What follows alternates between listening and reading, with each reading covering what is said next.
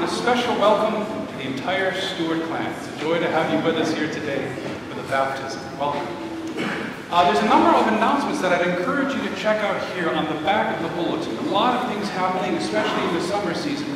A lot of things happening for our youth and our high school acolyte training today. But today we have a number of special guests. And so, Pam, I wanted to invite you to come on forward, if you would, please.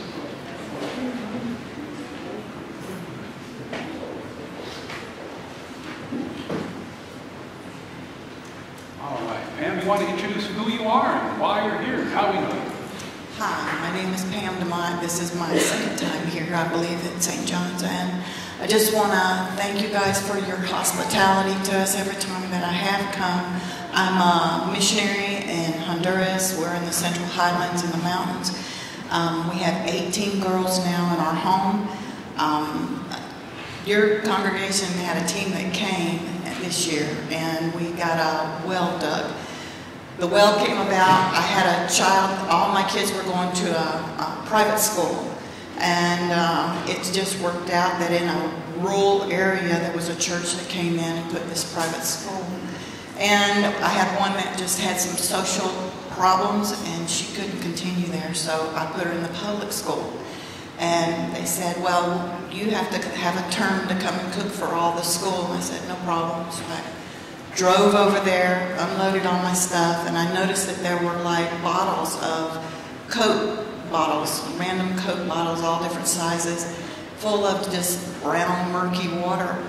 And I thought, oh, you guys are going to plant a garden. That's nice. And they said, no. The teacher told me, she said, I told the children to bring their drinking water for today because we didn't have any.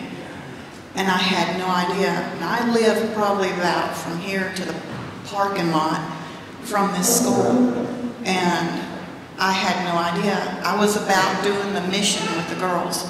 And I was focused on that and doing all the things and cooking and getting them to school and all the things that everybody does. But the school, the public school, was right below me, and I had no idea that this was going on. So anyways, you guys sent a team down there. They partnered with another church out of Round Rock, and they gave some matching funds, and then they just sent 2 ladies to just check out y'all's work, which was wonderful. We have water, and I think they said it has the capacity for 80 gallons a minute. I had all the pump and the motor ready to go when I left in May to bring it back. They were supposed to have crated the motor. They did not. And so it was in a cardboard box and it wouldn't fly, so I had to put it on boat. And so we're just waiting for that. It was supposed to come this week and it didn't. No surprise. And so anyways, it's supposed to be next week, but it's worked out well. Everybody's getting their pipes into their houses and everything. So this is for a whole community. We're so excited that this has happened, y'all. I mean, I had no idea. Sometimes we get so busy, focused on what we're doing, that right down the road, you know, somebody else has got a whole lot more problems than I thought that I did. So anyways, I just want to thank you guys for taking the time to step aside and help us look and be able to meet somebody else's need. I appreciate y'all. Thank you. Thank you. Thank you, Pam. And if you remember, a few weeks ago, we had a video from Honduras, from our mission trip down there. And Pam is the missionary who lives down there, who coordinates that effort at the project Talipa Kumi. So it's a joy to have you with us here, Pam. Thank you. And I also wanted to invite up, there were 2 new members, Dennis and Susan Reed Azel. There you go. Now, Dennis and Susan, they went through all of the new member courses, but the actual new member Sunday, they were out of town. They weren't able to be here. And so they wanted the opportunity to come up and introduce yourselves.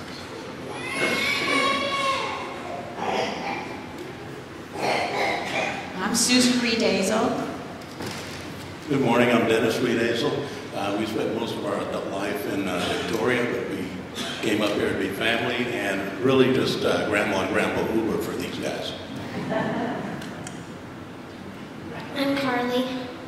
She's our granddaughter we came for. Well, welcome. It's a joy to have you with us here. And you weren't here for the round of applause, the welcoming round of applause, so we'll give you one all to yourself. Let's give them a welcome.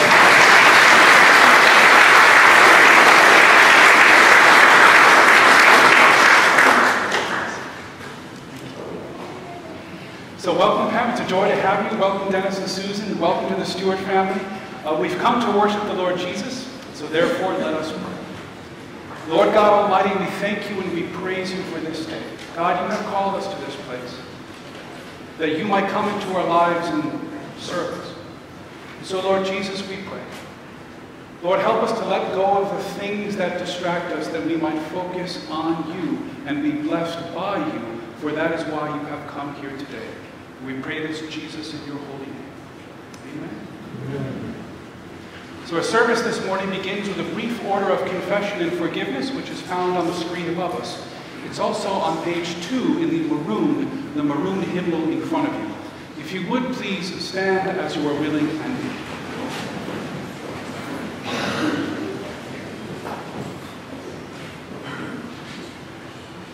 We begin in the name of the Father, and of the Son, and of the Holy Spirit. Amen. If we say we have no sin, we deceive ourselves, and the truth is not in us. Let us confess our sin to God, who is faithful and just, and who has promised to forgive our sin and cleanse us from all unrighteousness.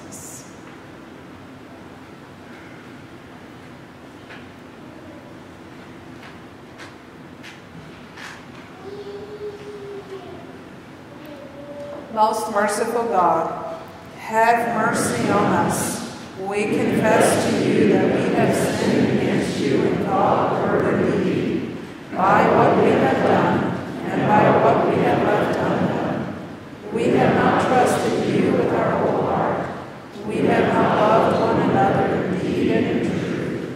In your compassion, forgive our sin, and so uphold us by your Spirit, that we may live and serve you in newness of life, through Jesus Christ our light and our truth.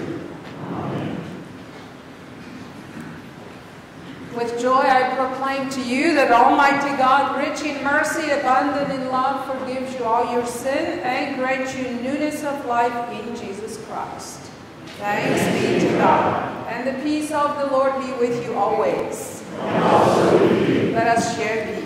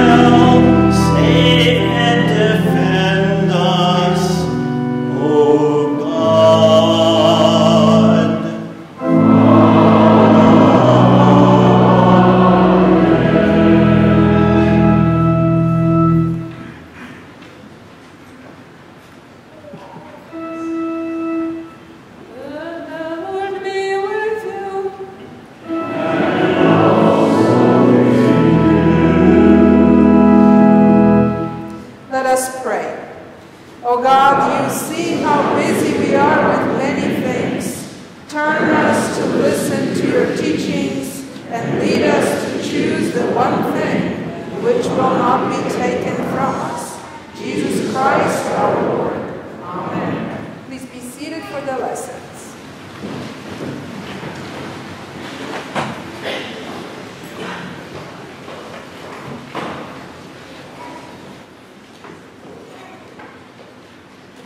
Reading is from Genesis 18, verses 1 through 10a, which can be found on page 12 of the Pew Bible. The Lord appeared to Abraham by the oaks of Mamre as he sat at the entrance of his tent in the heat of the day. He looked up and saw 3 men standing near him. When he saw them, he ran from the tent entrance to meet them and bowed down to the ground. He said, "My Lord, if I find favor with you, do not pass by your servant. Let a little water be brought, and wash your feet, and rest yourselves under the tree. Let me bring a little bread, that you may refresh yourselves, and after that you may pass on, since you have come to your servant." So they said, "Do as you have said."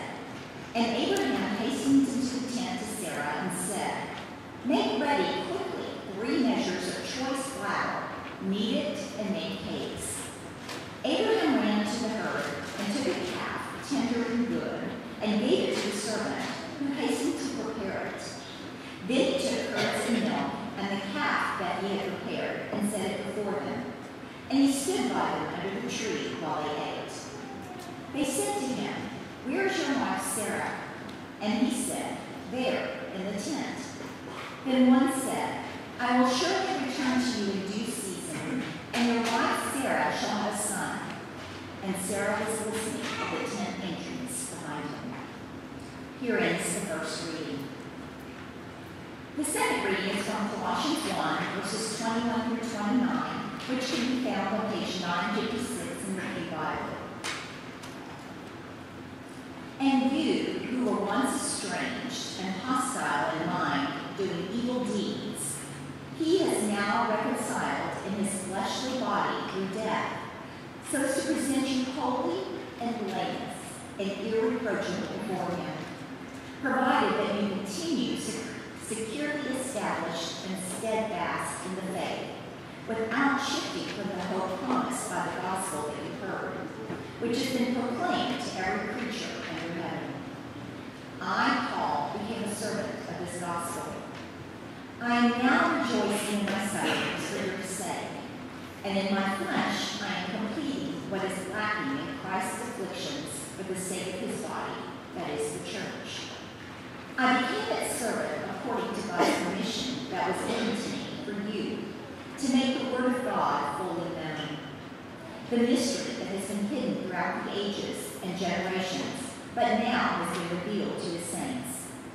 To them God chose to make known how great among the Gentiles are the riches of the glory of this mystery, which is Christ in you, the hope of glory.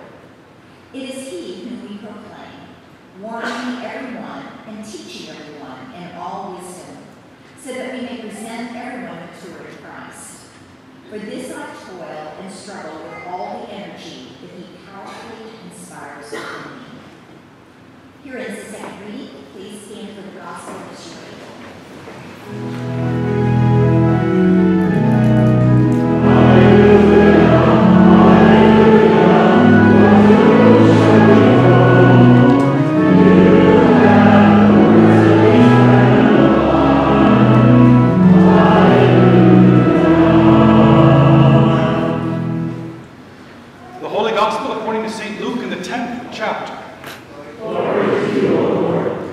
Now, as they continued on their way, they entered a certain village where a woman named Martha welcomed Jesus into her home. She had a sister named Mary, who sat at the Lord's feet, listening to what he was saying. But Martha was distracted by many things. And so she came up to Jesus and she said, "Lord, do you not care that my sister has left me to do all of this work by myself? Tell her then to come and help me." Jesus said to her, "Martha, Martha, you are worried and distracted by many things, but there is need of only one thing. Mary has chosen the better portion, which will not be taken from her." This This is the gospel of the Lord. Praise to you, O Christ. Amen. Please be seated.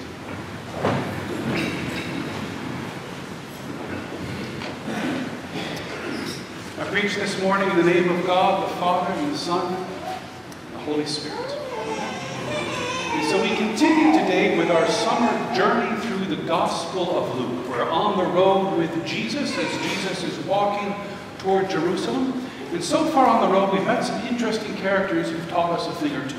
So we met the Gerasene demoniac, who taught us about welcoming Jesus into our lives. We met those three men on the road, those three would-be disciples who taught us about denying ourselves, taking up our cross, and following Jesus.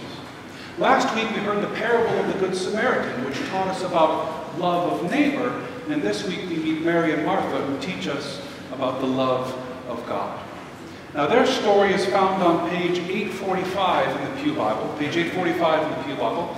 It's Luke chapter 10. If you've brought your own Bible, I invite you to open up and follow along. It's a short story, a familiar story, and yet it's one with a very surprising point. Because it seems to me that the lesson of this story is simply this, that when it comes to God, sometimes less is more. Let's take a look. Page 845, Luke chapter 10, and we'll pick it up there with verse 38. Now, as they went on their way, Jesus entered a certain village where a woman named Martha welcomed him into her home. She had a sister named Mary. So Mary and Martha are sisters, and presumably Martha is the older of the two. And I say that because if you notice, the house is called her home. Right? Martha welcomed him into her home. So presumably she's the older of the two, and she certainly does act that way, doesn't she? I mean, she certainly does act like a firstborn child. You know, she takes responsibility, she takes charge, she's very busy, and, you know, frankly, she's a little bit bossy. And for her part, you know, Mary is playing the role of the younger child, of the baby in the family, because if you notice, apparently Mary quickly lost interest and drifted away from the task at hand, leaving it incomplete for someone else to pick up the pieces. And the reason I say that is because of what Martha says there in verse 40. Lord, do you not care that my sister has left me to do all the work by myself? So apparently Mary was working with Martha, but then Mary left Martha, leaving Martha holding the bag, which Martha did not appreciate one bit. Lord, do you not care that my sister has left me to do all this work by myself? Tell her then to help me. But the Lord answered her, Martha, Martha, you are worried and distracted by many things, but there's need of only one thing. Mary has chosen the better part, which will not be taken away from her. So clearly the moral of this very short story is that we are to be more like Mary and less like Martha. Of course, that's where I'll end up with my sermon. But I want to take our time getting there on the way. Because I don't know about you, but I've always thought that Martha kind of gets the short end of the stick with this story. I mean, after all, we all want to be like Mary. But I think in practice, we tend to live a lot more like Martha. And so we end up often feeling like her, feeling overburdened, overworked, overlooked, and unloved. So let's take a look. I mean, Martha is not a bad person. Right? Martha is not a bad person. Just put yourself in her shoes for a moment. This is verse 38. Now, as they went on their way, Jesus entered a certain village where a woman named Martha welcomed him into her home. And stop for a moment and reflect that Jesus never traveled alone. Right? Jesus always had the 12 apostles with him. So this is a party of 13 that showed up unexpectedly out of the blue one day on her doorstep, hungry and looking for something to eat. You ever tried to get a table for 13 in a restaurant? That's a lot of people. Plus, they've been walking on the road all day, so these are some very hungry men. Plus, they are religious men, religious leaders, which puts extra pressure on Martha to do everything right and be at her best behavior when she's doing it. I mean, imagine if I were to show up at your doorstep today with my wife and our 6 kids, and I'd say, hi, I'm here for dinner. What would you do? Now, of course, you know, you do the right thing on the one hand, like you let us come in because I am the pastor, like who's going to turn down the pastor, right? But on the other hand, there are 8 of us in the Waters family. Half of us are teenagers. That's a lot of food, you know. This is no small thing we're asking, but of course you do the right thing. You'd say, oh, pastor, what a surprise. Come in, we're so happy to see you. And then you notice Oh my goodness, there's dishes in the kitchen, and there's shoes in the hallway, and the furniture hasn't been dusted in a week, and I was watching TV. Oh my gosh, what was I watching on TV? Hope it wasn't Game of Thrones, right? And then you think to yourself, what am I going to do with a pastor anyway? Like, what can I say to a pastor? What can I say to a pastor? And these are all the kind of things that would be going through your mind, right? Well, those are all the kind of things that were going through Martha's mind too, only amplified by like 100, because it wasn't just a pastor and his family. This is Jesus and the 12 apostles. And not only that, but Martha is a part of a Middle Eastern culture where hospitality is considered a virtue, it's considered an art, and something of a competition sport. People were always eager to host Jesus and the apostles because it gave such honor to them as the host. I mean, just stop for a moment and consider how many gospel stories begin with Jesus and the apostles gathered around a table, sharing a meal, and that's the setting for Jesus to launch into a parable or a sermon or a teaching or to work a miracle or something. This happens time and time and time and time and time again. Martha knows that in her village and beyond, people will be talking about this meal for years to come, and Martha so wants to get it right. But there is just so much to do, and all of it last minute. You know, the house needs tidying, the food needs cooking, the guests need entertaining, and like, how do you entertain Jesus anyway? I mean, what do you do with Jesus? Like, do you play cards with him? You know, can you give him a beer? Can you tell him a joke? Can you tell him back jokes? Like, what do you do? So Martha so wants this meal to go well.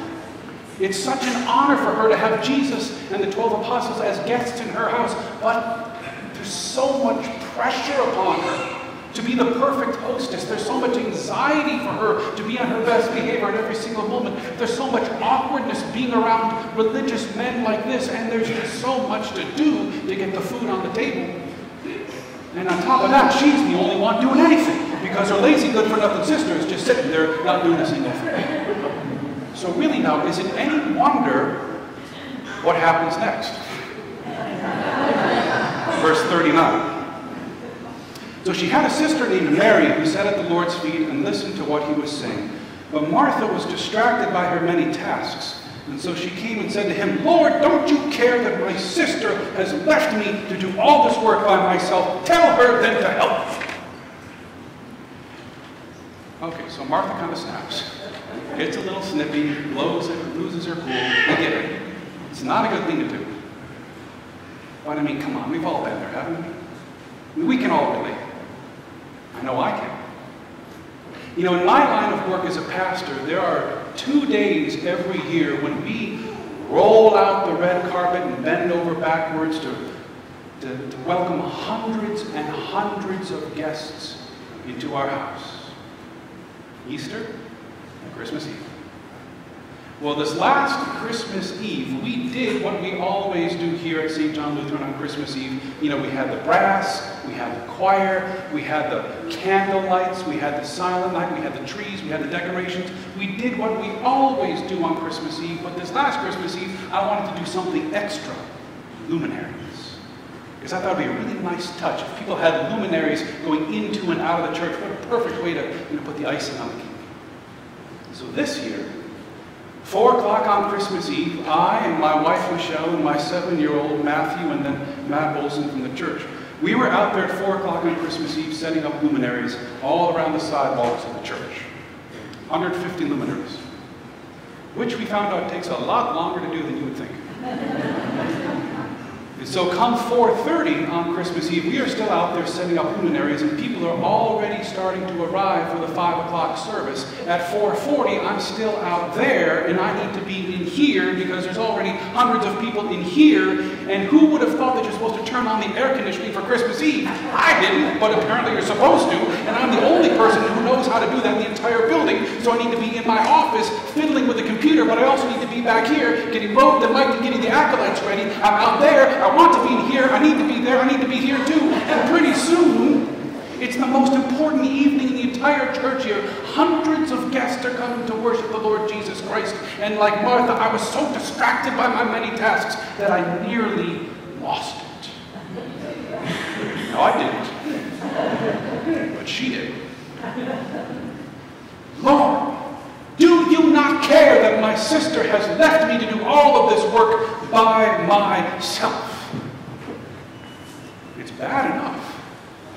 Right? It's bad enough that Martha trash talks her sister in front of a house full of guests.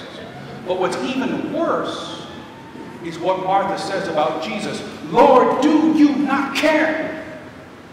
Of course Jesus cares. But you see, Martha is speaking out of a place of hurt. I mean, put yourself in Martha's shoes. Here she is busting her chops for Jesus, unexpectedly and on spur of the moment, nonetheless.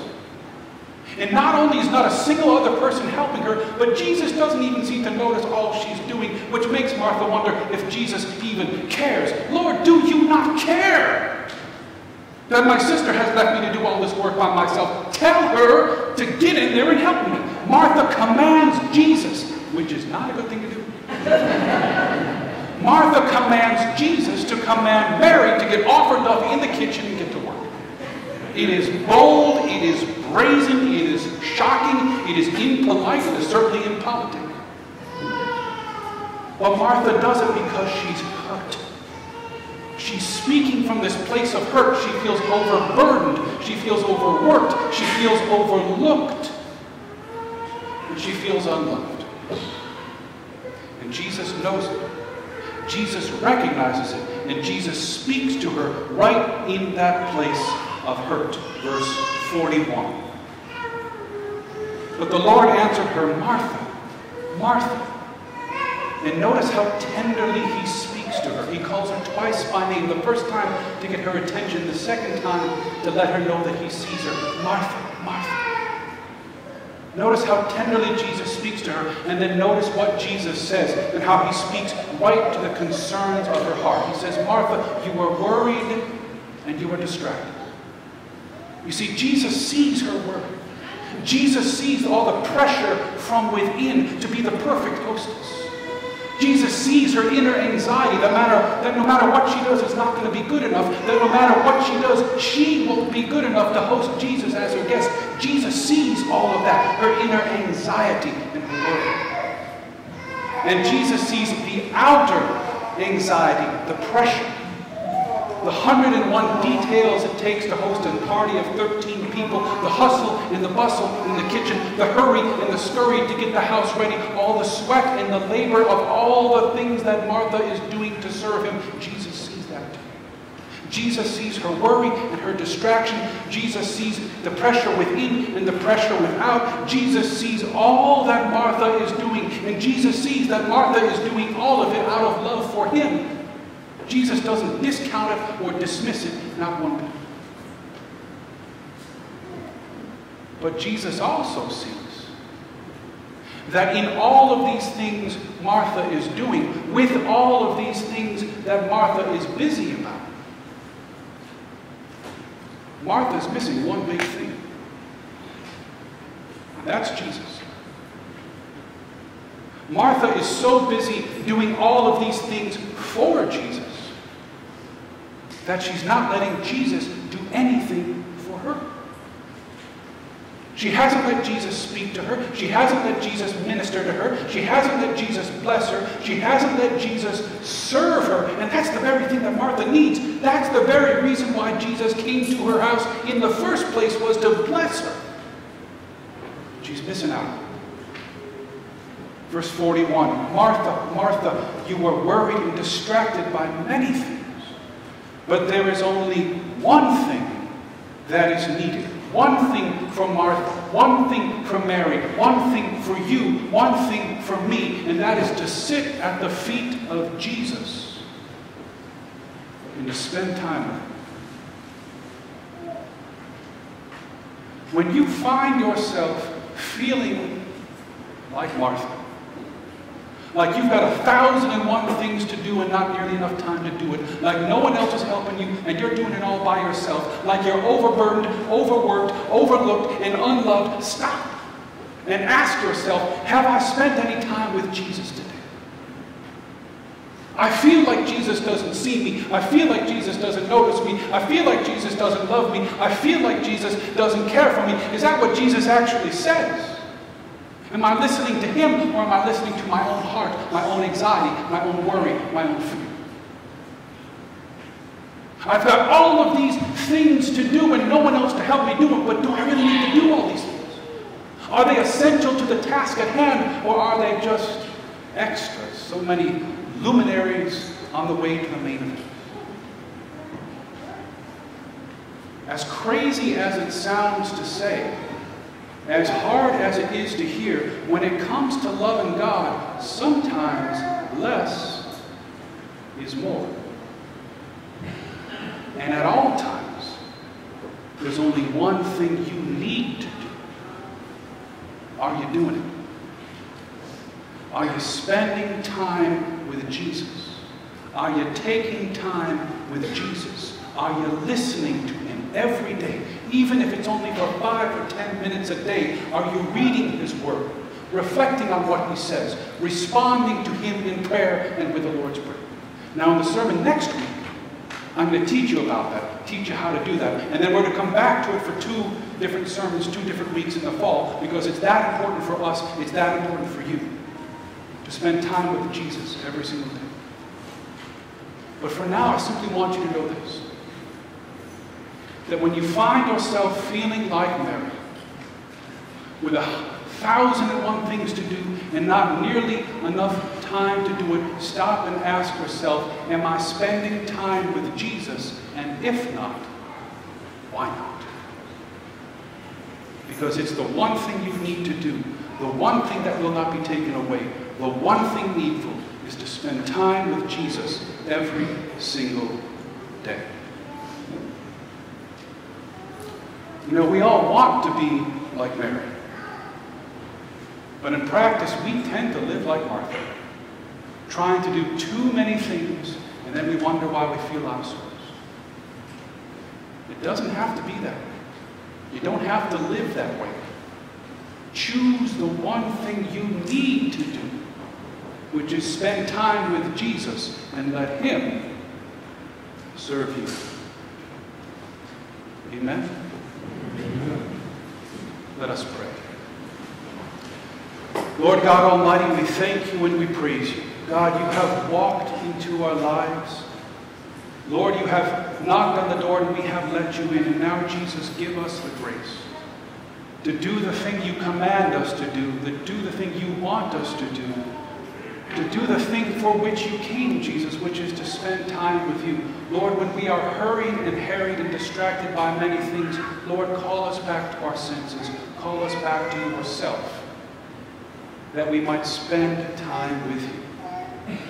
For Jesus, that's why you have come into our lives, and we ask it in your holy name. Amen. And at this time, I invite forward the guests of honor, Kagan and Calvin, for the baptism.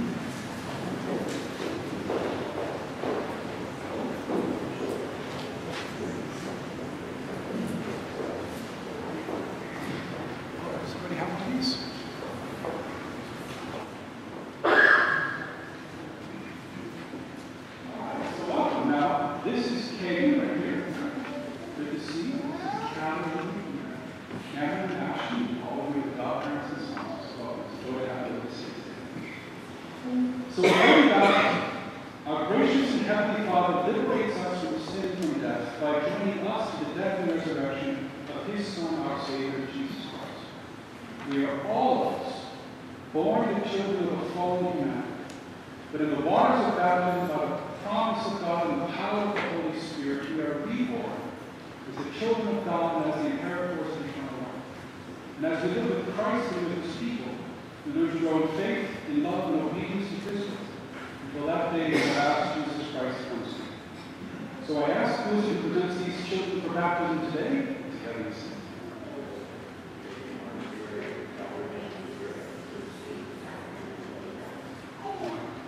So as the parents and as the adopters, as the sponsors, we take certain obligations upon ourselves today. We promise to faithfully bring these children to the services of God's house, teach them the Lord's Prayer, to create and commandments, to place into their hands the Holy Spirit, to provide for the instruction of the Christian faith, so that living within the covenant of this their baptism, in a communion with the church, they can count in the exalted election of the day that Jesus Christ comes in. Now these are the obligations that you take upon yourself as the parents and as the godparents. You promise to fulfill. Let us pray. The Holy Lord, mighty God and gracious Father, we give you thanks. For in the beginning your Holy Spirit moved over the waters and you created the heavens and the earth. By the gift of water you nourish and sustain us and all living things. By the waters of the flood you condemned the wicked and saved those whom you have chosen, Noah and his family. You led Israel by a pillar of cloud and fire through the sea, out of slavery to the freedom of the promised land. In the waters of the Jordan River your Son was baptized by John and anointed with the Holy Spirit. And by the baptism of his own death and resurrection, your beloved Son has set us free from our bondage to sin and death. And he has made water to be a sign of cleansing and of the kingdom and of your glory. In obedience to his commandment, we make disciples of all nations by baptizing them in the name of the Father, the Son, and the Holy Spirit. Lord, pour out your Holy Spirit. The Kmart and Cameline were baptized here today and given new life. Wash away all of their sins so that they are cleansed by this water. And Lord, bring them forth as inheritors of your glorious kingdom. For to you be given praise and honor and worship through your Son, Jesus Christ, in the unity of the Holy Spirit, one God, now and forever.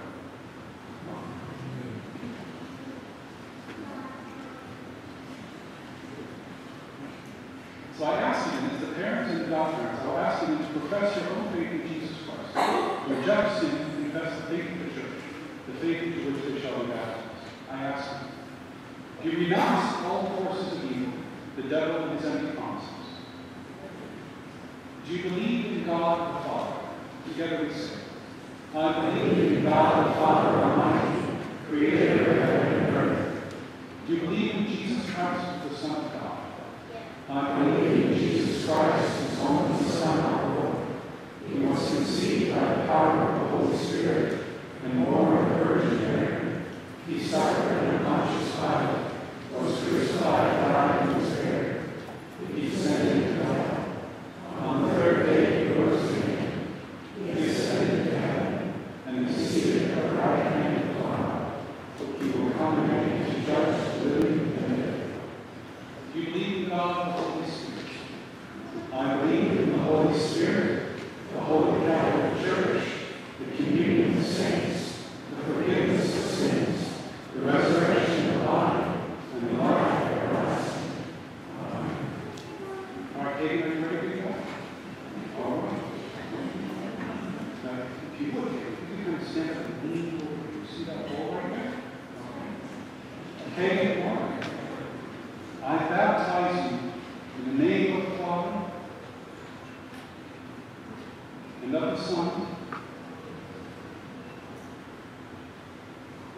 and of the Holy Spirit. Amen.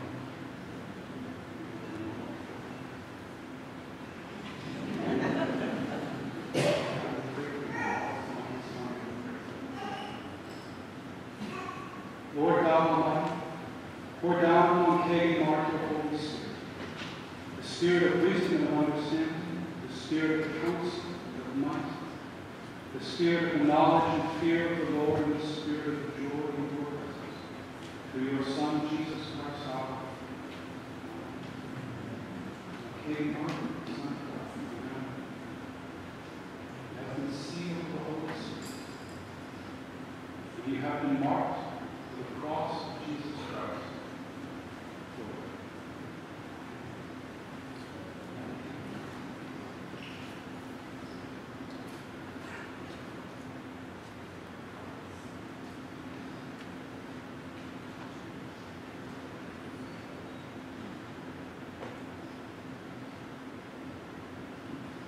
This candle is to be lighted each year on this day in celebration of your new birth and holy baptism. From Matthew, let your light light so shine before others that they may see your good works and glorify your Father in heaven.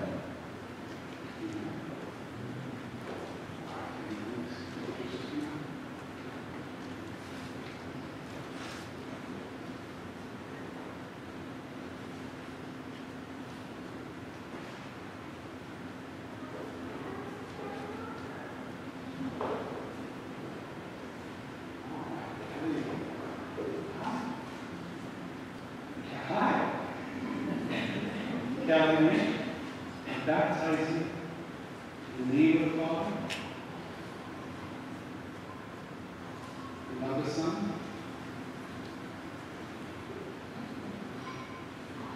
one more, and of the Holy Spirit. Amen.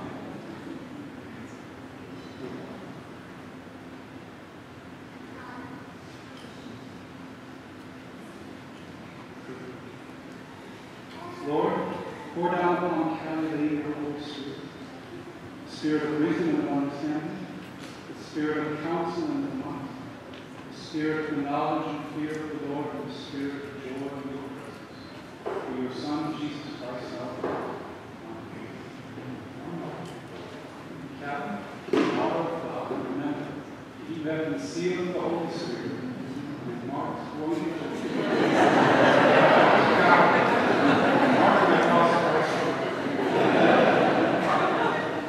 Let us pray for God. Lord God Almighty, we thank you and we praise you for this day. God, we thank you for the gift of life that you've given us, a son and a daughter. We thank you for the gift of new life, that through your Son, Jesus Christ, you have given them eternal life in this year. Thank you, Jesus. And God, we pray that you will bless Cameron and all of the people here. God, we pray that you will bless Mom and Dad and all of the sponsors, that they might lead these children to know you, to love you, to fear you, and to serve. For we ask this in Jesus' name. Amen. Together we welcome them in with our words that we have received. We're moving on. Let's just do a big round of applause.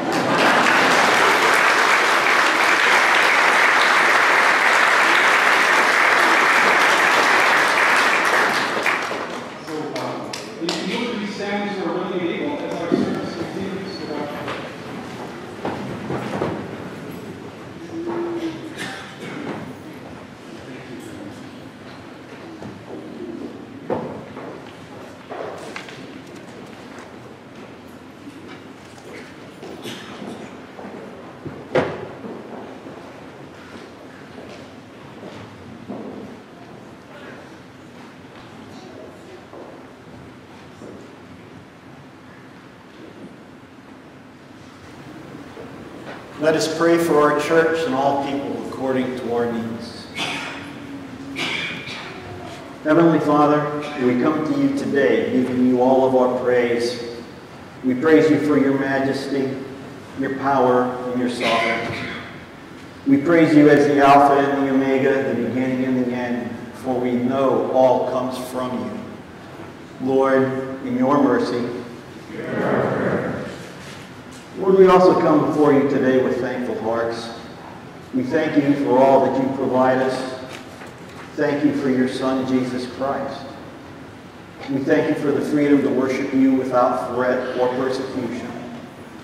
We pray for those who are persecuted for their faith. Help them to remain strong in faith and give them the strength in their trials. Lord, in your mercy. Father, we live in such a busy world full of distractions and things that are always trying to keep us from turning our thoughts to you. We do want to be more like Mary. Help us to slow down and turn to you, not only when we are facing our trials, but to continually think and meditate on you daily. You've promised us a heavenly home where we will be with you forever.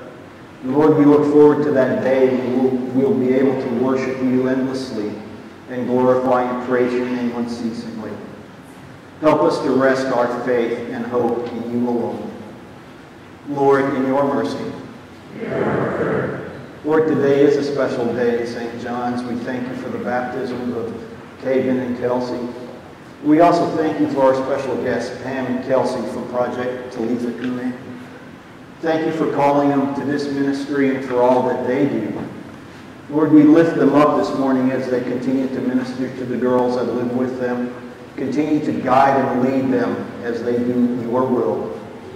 Lord, in your mercy. And Father, we lift up our elected officials. We ask that your wisdom guide them and that all their decisions will glorify your holy name. Lord, in your mercy. And we continue to remember and lift up all the men and women who are serving in the armed forces around the world. We especially lift up Josh Bitsky, Forrest Moss, Morgan Moss, Luke Jordan, Michelle Jordan, Ryan Murata, Arthur Waltrip, Rusty Nail, Brad Turnbaugh, Brian G., and Zachary Herman. Please protect them and keep them safe until they return home to their families and friends. Lord, in your mercy. And Heavenly Father, today we lift up all those who are in need of your special care and healing. We lift up Clinton Shield, Ralph Herman, Francis Laubach, my Father Berlin, and all members in residential care. We also lift up those who are in need of your special healing. We lift up Shirley Stedler, Mary Kendall, Karen and Jim Richmond, Heather Watson, Bill Phelps, Dean Roeder, Lana Christopher, Christopher Hepner, Tim and Sally Evans, Marlene Barnes, Shane Jareski, George, Linda Brennan, Lana Christopher, Joyce Peters, Cynthia Hallmark, for the Ross's granddaughter, Matt Kress, Jerry Schnabel, Kim Latin, Mary Roberts, Horst, Katie, Celine, and Amy, Jared Janik, Judith Bingham, Linda Nickerson, Patty Gompest, and Francis Schulte. Provide them with the comfort and healing you can provide. Lord, in your mercy. And Lord, today we celebrate the birth of Grady, born to you, Derek and Casey Boyd, and Benjamin, son of Don and Will Rogers. Thank you for this new life, Lord. Lord, in your mercy. And we lift up our congregation to St. John's. You commission us to go into the world with the promise of your Son, Jesus Christ. Thank you for Pastor Eric and Pastor Mariola, our church council members, and all who serve you by serving this congregation in some way. We lift them up this morning and ask that you continue to guide and that your Holy Spirit leads and speaks to them, and that all that they do glorifies your holy name. Lord, in your mercy. To your hands, O Lord, we commend all for whom we pray, trusting in your mercy through your Son, Jesus Christ, our Lord. Amen. Please be seated as now we worship the Lord with our offerings. And we have a special welcome to Meredith Patterson. She's back to play a duet with TJ. Thank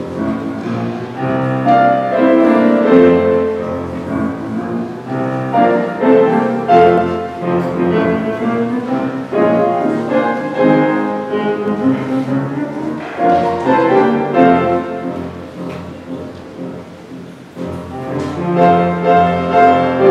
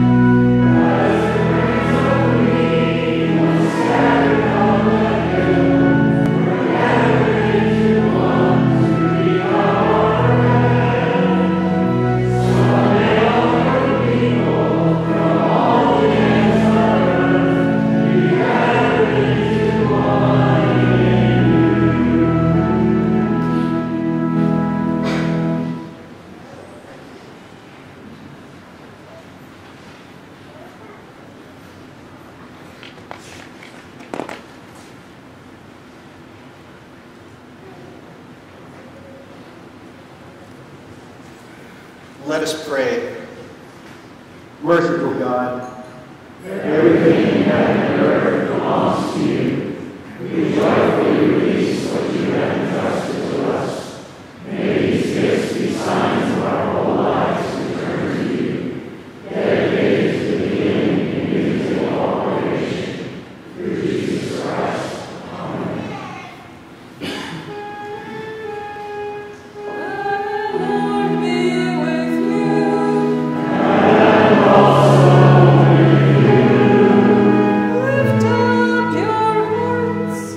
We give thanks to the Lord. Let us give thanks to the Lord our God. It is right to give our thanks and praise. It is our duty and delight that we should everywhere and always offer thanks and praise to you, O God, through Jesus Christ, who calls us to follow his way of humble service and love. And so in the church on earth, all creation, and the hosts of heaven, we praise your name and join their unending hymn.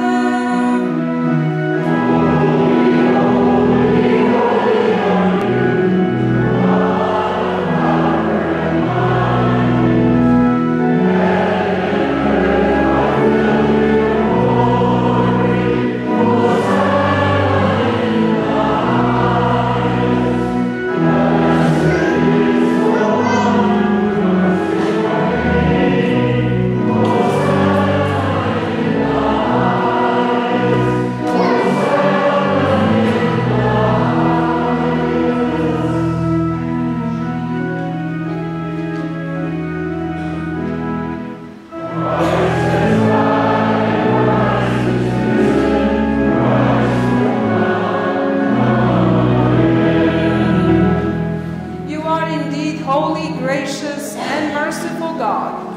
Everything is filled with your glory. We give you thanks for your promise and presence, which have sustained the faithful in this and every generation. Above all, we give you thanks for Jesus, born of Mary, who in word and deed announced your gentle rule of justice, reconciliation, and peace. On the night of his betrayal, our Lord Jesus took bread and gave thanks, broke it and gave it to his disciples, saying, "Take and eat. This is my body given for you. Do this for the remembrance of me." After supper, he took the cup, gave thanks, and gave it for all to drink, saying, "This cup is the new covenant in my blood, shed for you and for all people for the forgiveness of sin. Do this for the remembrance of me." Remembering his command to love one another, his life and death, his resurrection and his ascension, we pray for his coming again, even as we cry.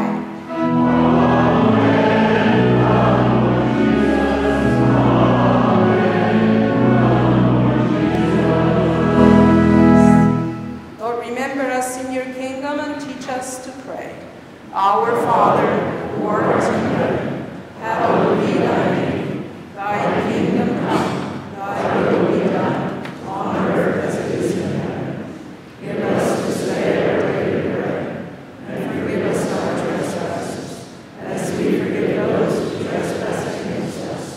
And lead us not into temptation, but deliver us from evil. For thine is the kingdom, and the power, and the glory, forever and ever. Amen. Please be seated as we come now to the distribution of Holy Communion. First, as we leave each interaction, communion is what our Lord Jesus tells us it is. It is his own body and blood given to us in, with, and under the bread and wine, given to us freely with the forgiveness of our sins and the gift of eternal life. Therefore, all who believe in Jesus or who have been baptized into Christ are welcome to come forward and receive his body and blood. Communion today is by intinction, and we have gluten-free elements available upon request. We'll have a chalice of grape juice available here at the center of the aisle, to be held by one of our acolytes. Communion assistants, please come forward.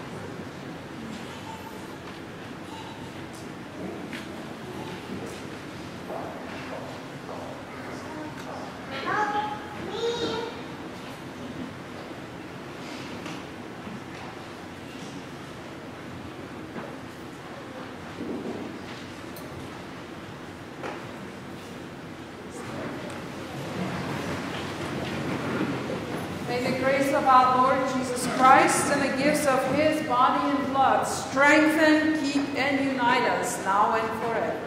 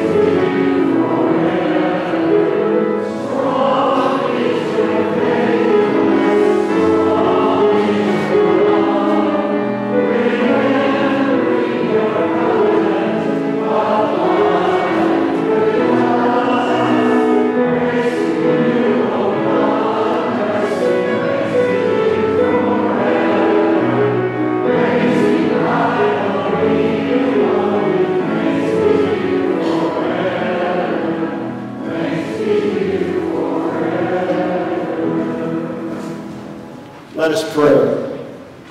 We give you thanks, God, for the blessings of this day. May our lives be made new by these gifts of grace, and may your love be made known through us. Amen. And as you go on your way, may Christ go with you.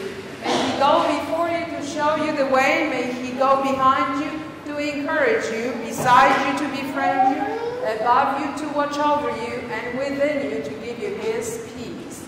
In the name of the Father, and of the Son, and of the Holy Spirit. Amen. Be thou my vision is our closing.